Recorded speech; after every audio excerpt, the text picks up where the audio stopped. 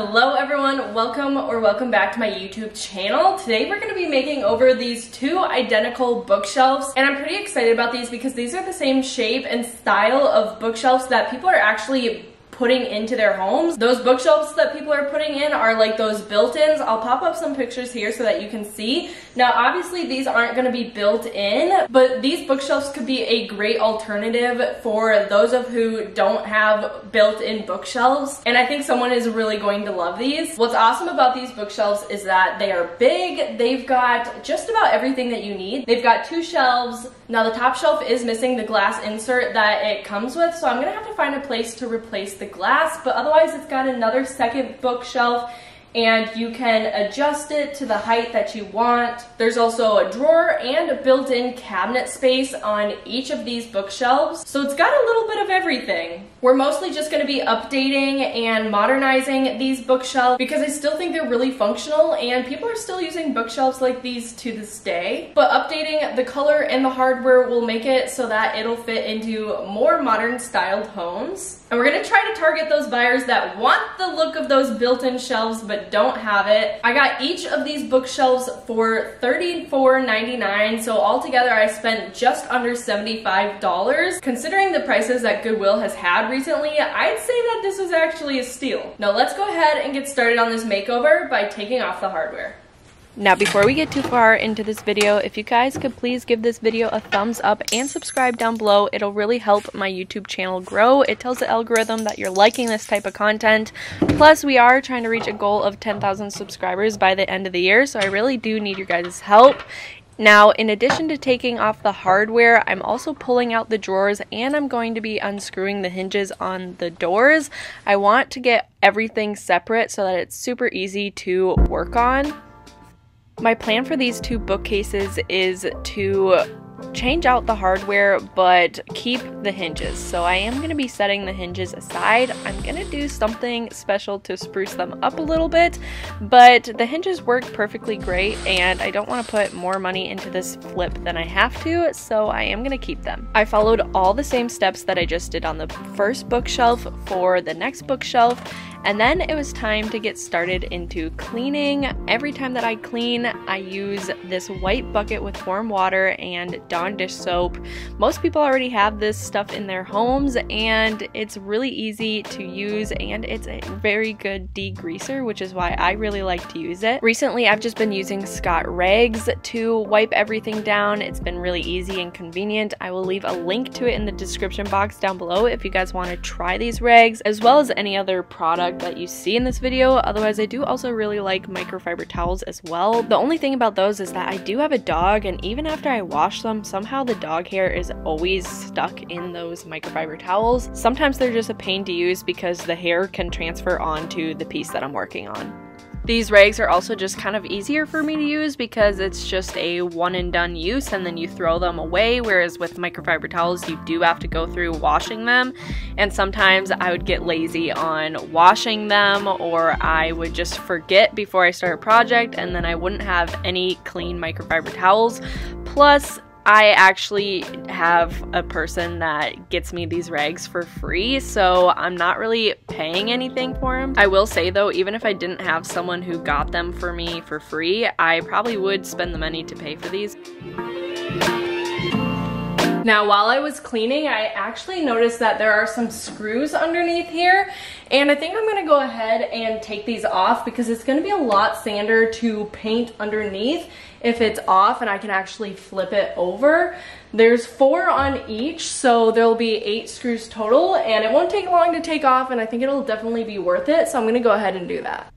I know sometimes it's definitely easier to just leave things in and not take the time to unscrew things like the shelves or the doors on these bookshelves because it takes more time, but I can promise you that if you remove these extra pieces and work on them separately, it's going to turn out so much better than if you just left them in and tried to work around them.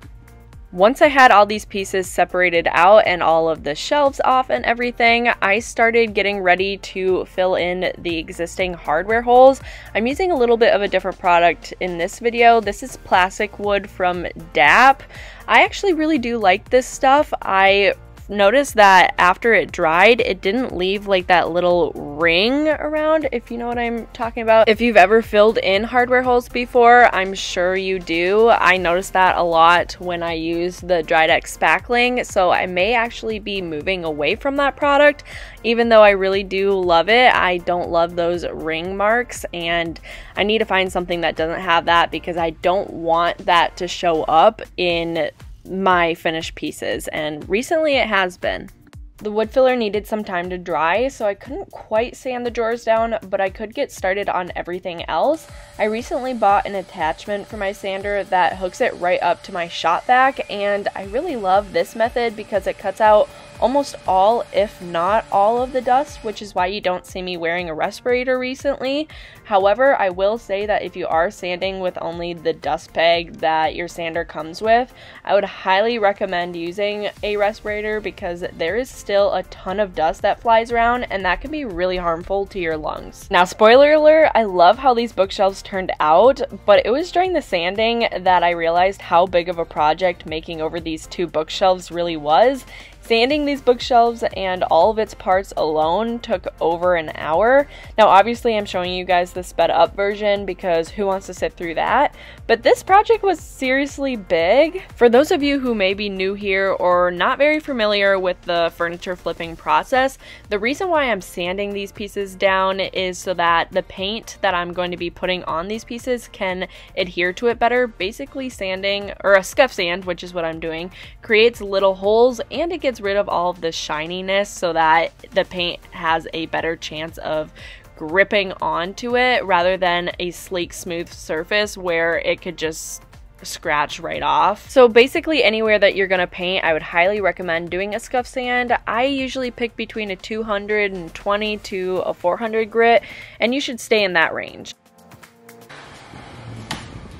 Alright, so that took about 45 minutes, but all the sanding is done. At this point, I just need to wipe all of the dust back, every surface that got sanded just now, and then we're gonna get started on paint. Now, shout out to Dixie Belle because they actually gifted me some paint that I'm gonna be using in this project today. I'm gonna be mixing together two of their whites. One is going to be whitecap and the other is oyster. Both of these are all-in-one paints, which means we don't have to do any priming or top coating. I'm not quite sure if this 32 ounce of whitecap would be enough on these, and I don't want to take any chances, so mixing these two together should be more than enough. Now, whitecap is a very, very bright white, and oyster is kind of a more grayish white. I don't need these bookshelves to be a super, super bright white, and I think adding in some of this oyster to the whitecap is just gonna make the perfect white for these bookshelves. They also sent me a couple brushes, and I'm gonna be trying out their mini angle brush today. I actually haven't used any of their brushes, so I'm pretty excited. I love any brush that has a short handle,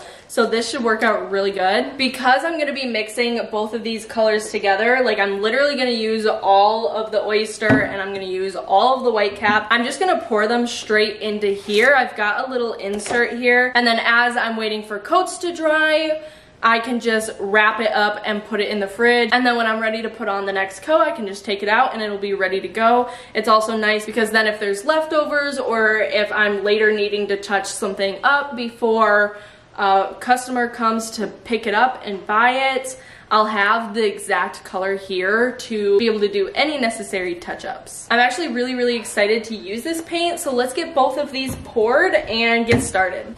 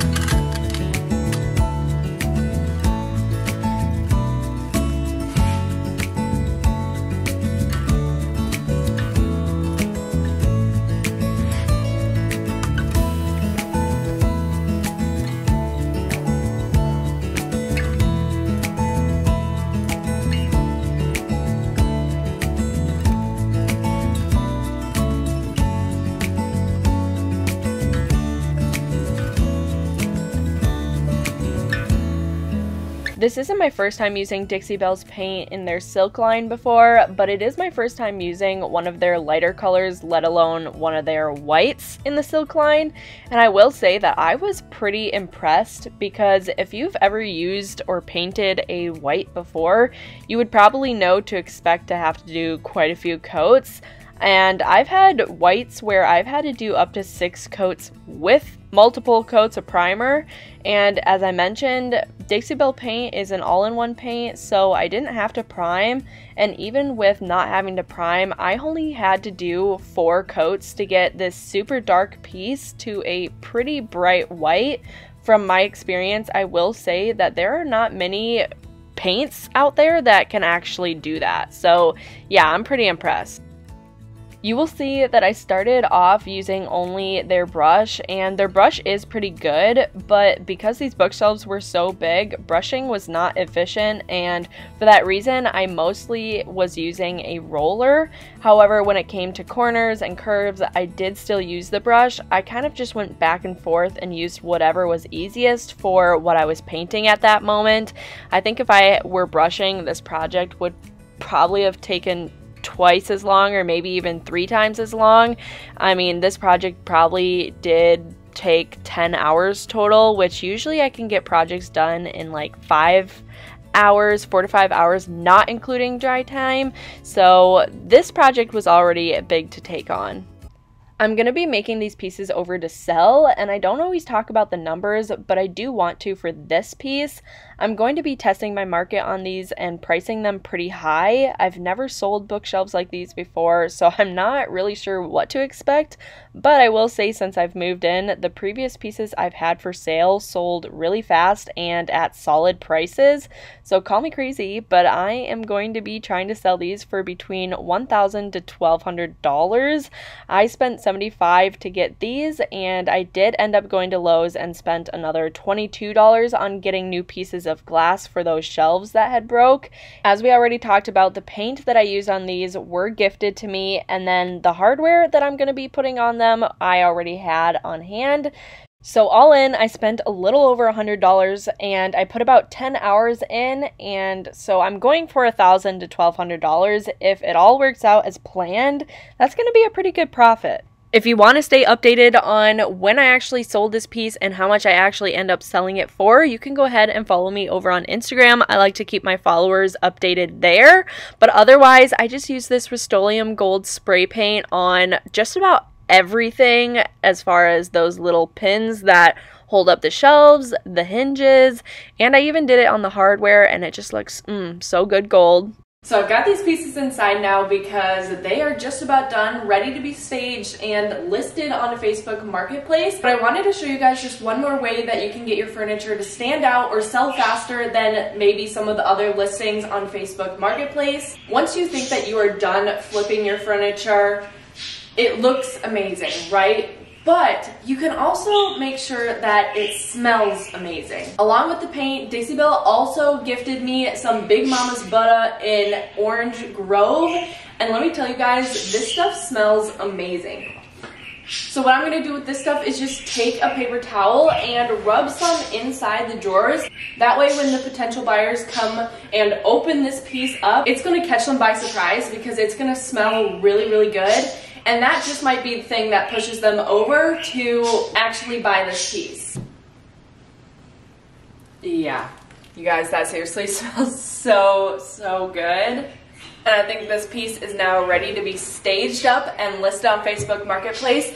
Now, if you guys like this type of content, please make sure to like this video and subscribe down below if you aren't already. We are trying to reach a goal of 10,000 subscribers by the end of the year. I really need your guys' help to be able to hit that. You can go check out one of my other furniture flipping videos. Otherwise, I also just bought a fixer-upper house and I'm filming the whole process of that renovation. And you guys can check those videos out as well. Otherwise, I will see you guys in the